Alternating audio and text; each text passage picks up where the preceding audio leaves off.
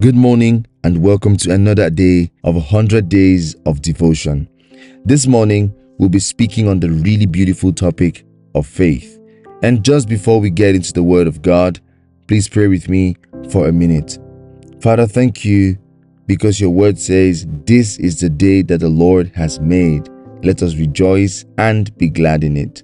I just pray that there'll be a spirit of rejoicing over everyone joining in and everyone listening to this meditation right now. I pray that we will be aware of the fact that you're with us daily and you will never leave us nor forsake us, even as your word says.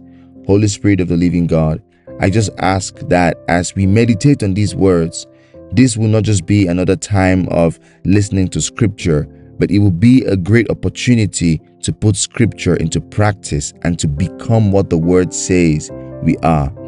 Lord, I pray that our lives will be to please you, that our lives will be to connect with you at a very deep level and in intimacy. Holy Spirit, just teach us that great shall be our peace. In Jesus' mighty name I pray, amen. So, today we are speaking on the really beautiful topic of faith. And I feel like faith is one of those topics in Christianity that we constantly talk about, but many people don't understand. And you see, I always like to tell people that the ultimate goal of our walk with God is the building of our faith. Everything that happens in the Christian journey, everything that does not happen or happens, anything that God permits or doesn't permit is for the purpose of building your faith. Because the Bible says, without faith, it is impossible to please God. So no matter what you're going to do to try to please God, you cannot achieve without faith. So God has to invest in our faith. You see, faith is the foundation upon which God's agenda flourishes on the earth, because everything that God will want to do to you, everything that God will want to do through you, He will need your faith for. So you cannot participate with God to bring His agenda to flourish on earth without faith. And so faith also brings answers to prayer. You see, but when we endure in our faith, what happens is the answers to these prayers come with a character development, which in turn sustains our faith. So sometimes when you pray and it feels like the answers are tarrying to show up, understand that God is building your faith. So everything that God says to you, everything God does to you, everything God does through you is for the purpose of building your faith. When you understand this, of course, you would want to ask the question, what then is faith? In Luke chapter 18 verse 8, Jesus asks a very interesting question. He said, when the Son of Man comes, will He find faith on the earth? Will He find people who can persist, who can wait in faith? The Bible says, don't be lazy, but be imitators of people who through faith and patience have inherited the promise. So you need faith, but also God is saying you need to exercise patience. And so all of these things are there to build your faith. And of course, the ultimate question we want to answer this morning first is, what is faith? Now, here's a definition the Holy Spirit gave me one morning.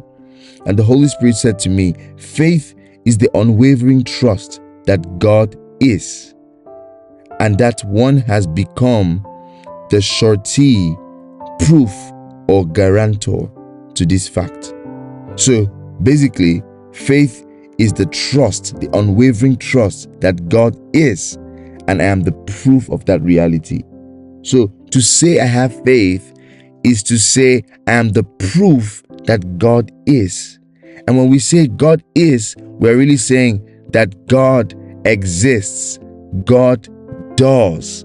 You see, God has done.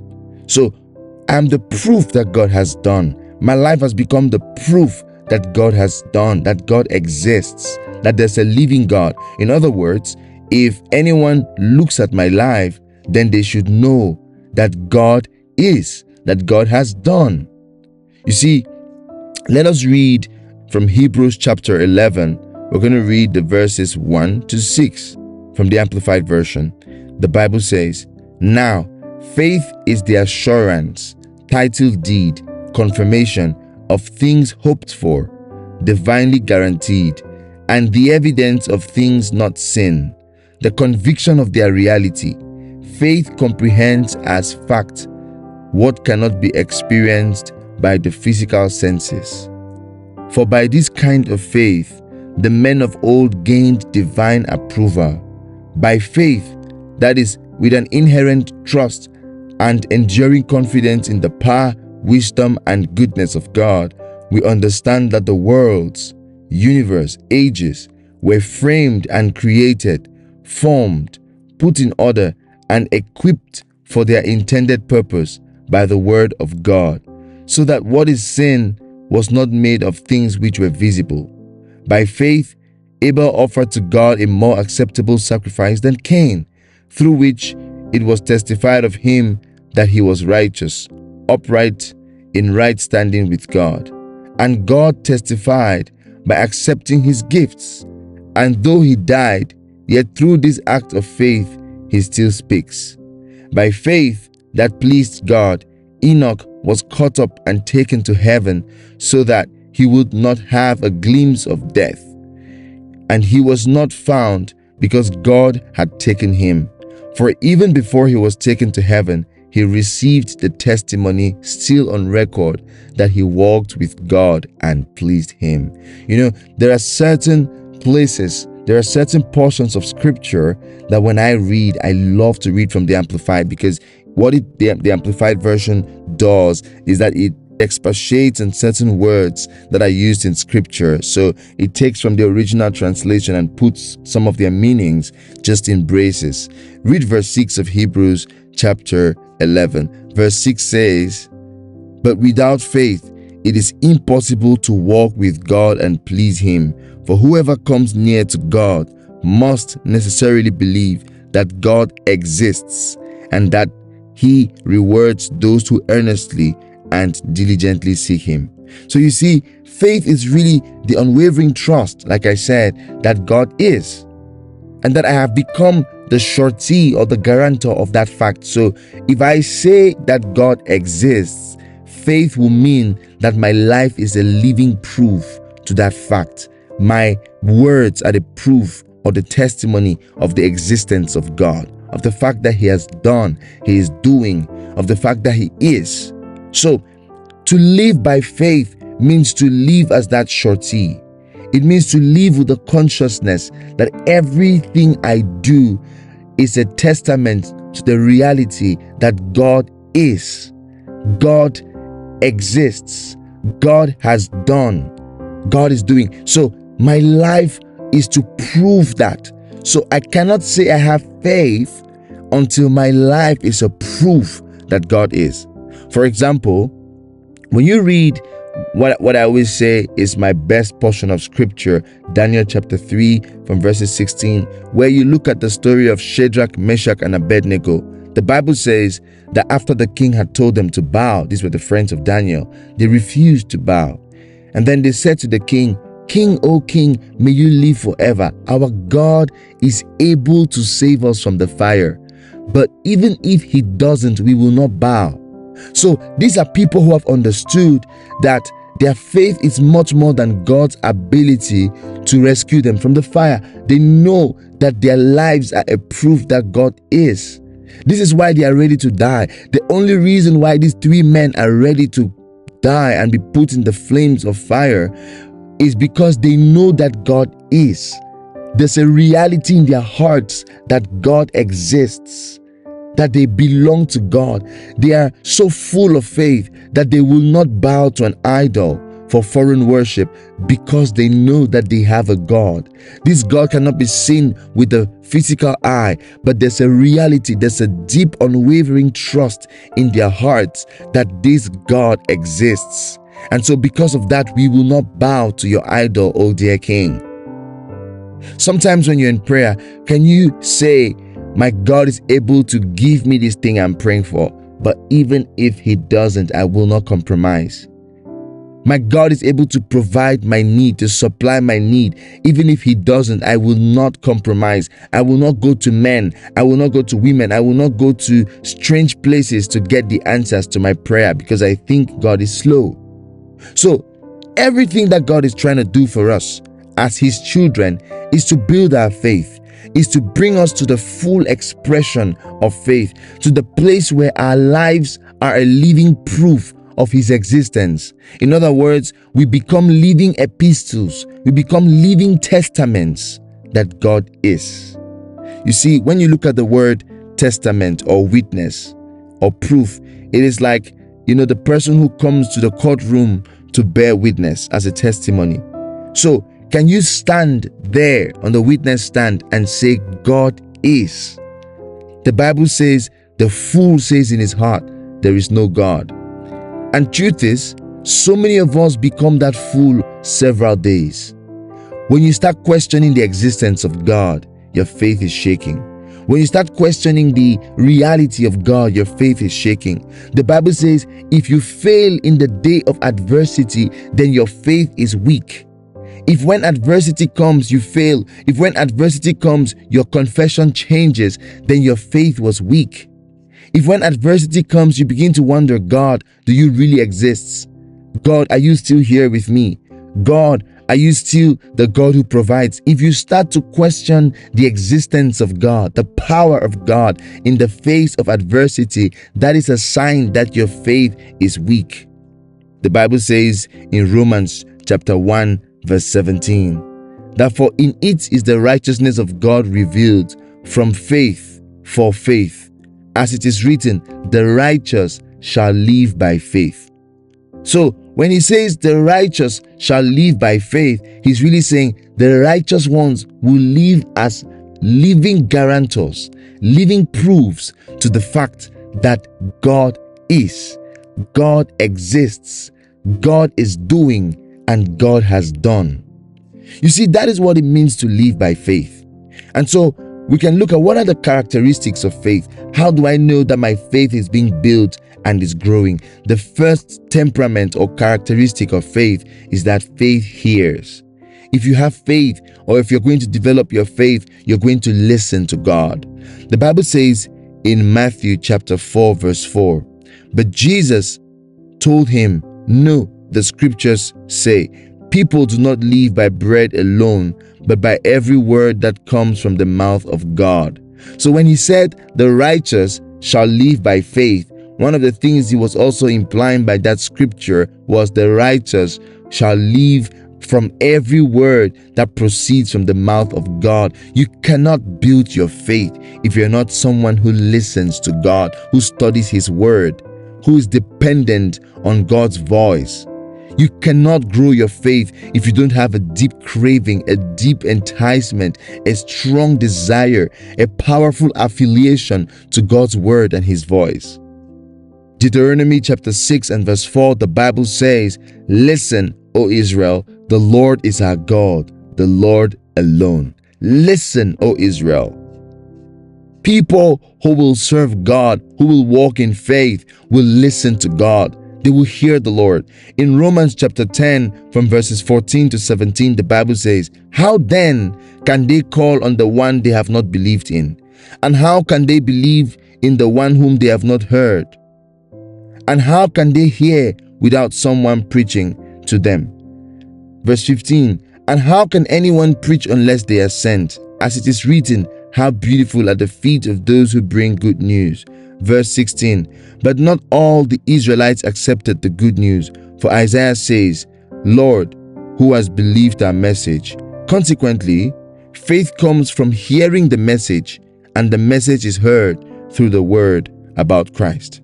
So faith comes from hearing. He starts in verse 14 by asking, how can they believe in the one they have not heard? How can they believe? It is impossible to believe if you're not hearing. This is why listening to devotions like this, studying the Bible, filling your space, your mental space, creating a culture of Bible study is so important, because faith hears. The second characteristic or temperament of faith is that faith believes. To believe is to accept that which has been spoken by God as being for you, and to trust it without wavering. So when we say we believe in God, we're not just saying we accept the story of God or we accept the idea of God. It means to accept it as being for you. So when we talk about believing in scripture, or as it pertains to faith, we're not just referring to accepting something or trusting something. We're saying accepting it as being for you. So when the Bible says God is a provider, to believe that scripture means to accept it as being for you, to appropriate it to oneself, to say God is my provider. You see, your belief or your acceptance begins when it has become yours.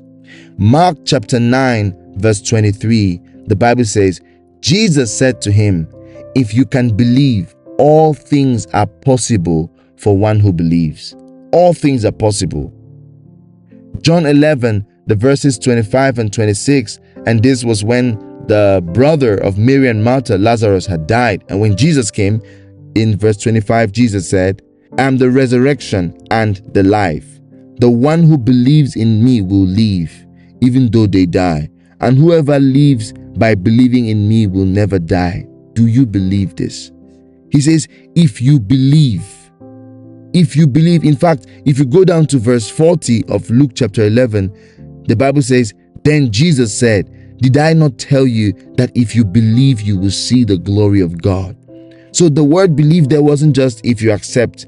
Jesus was saying, I have told you, if you can accept this truth as being for you.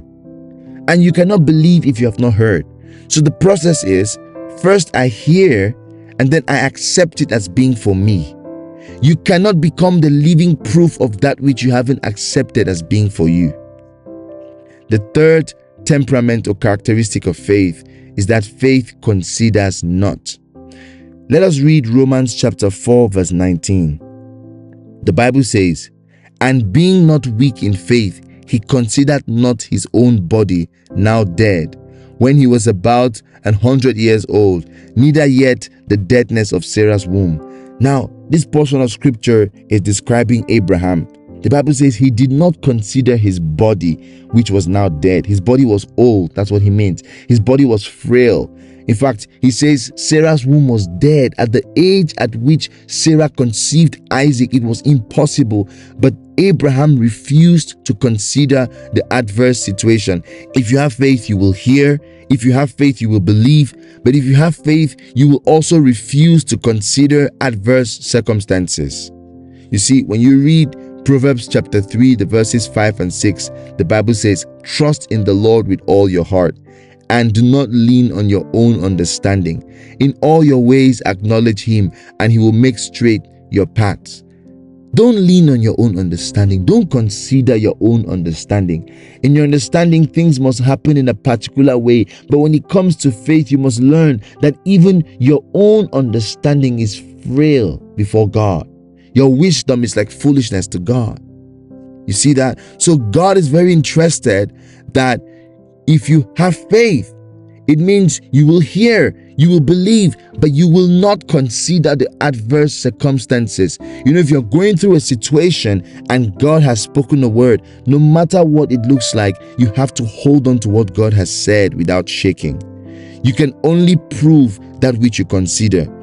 As long as you consider darkness, you can never be a proof of light. So God is saying, consider the light and consider not the darkness. The fourth temperament or characteristic of faith is that faith summons, faith calls, faith declares, faith speaks. That's what we mean when we say summons. So to summon means to decree, to pass a decree that brings something to oneself. So if you have faith, you will speak. If you have faith, we will know because you speak. The Bible said in Genesis chapter 1, verses 1 to 3, when God saw his earth formless and desolate, he didn't say, oh, my earth is now broken, my earth is now without form. The Bible says God said, let there be light. It means God did not consider the darkness. He looked and saw the darkness, but then he said. So when you consider not the darkness, when you look and see the darkness and you don't consider it, God is saying, speak light. Speak the thing you want to see. Genesis chapter 17 verse 5, the Bible says, no longer will you be called Abram, your name will be called Abraham, for I have made you the father of nations. Now God looks at Abram And he says, I have made you the father of nations. He did not say, I will make you.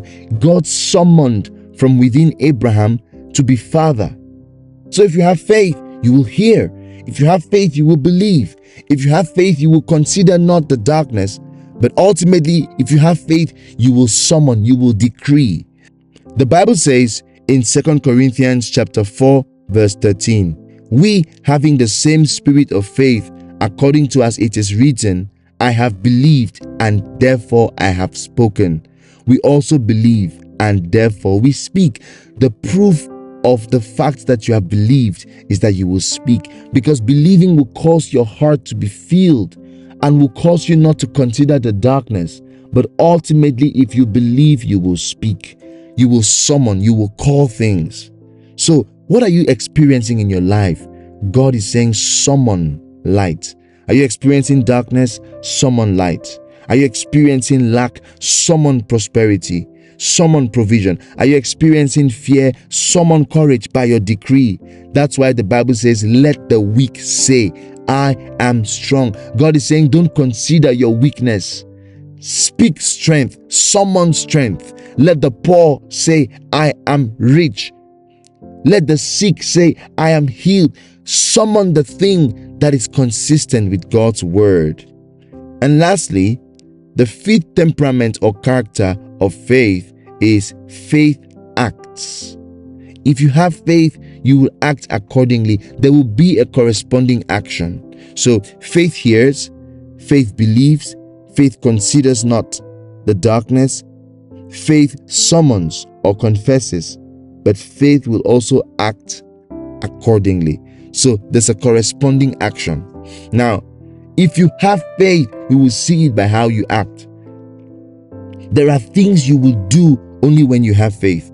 I remember when I was going to publish my first book, and at the time I was really going through like a very rough patch, and things really being tough for me. I prayed and prayed, and eventually I decided that since I wasn't able to raise the money to publish my book, I would go to the printer and speak to the man. I just had the crazy idea, so I did everything, and I woke up that morning, I went to the printer's house, I sat with the man, a stranger, and I spent time telling him my vision and how that this book was going to bless lives and all that. And guess what? I told him, if you print my book, I'm going to pay you the Monday after the launching date. The guy looks at me, and I wasn't only asking for a few copies, I was asking for 1,000 copies. He said, even if you had the money to pay, 1,000 copies can be printed. Immediately, I asked him, how many copies can be printed?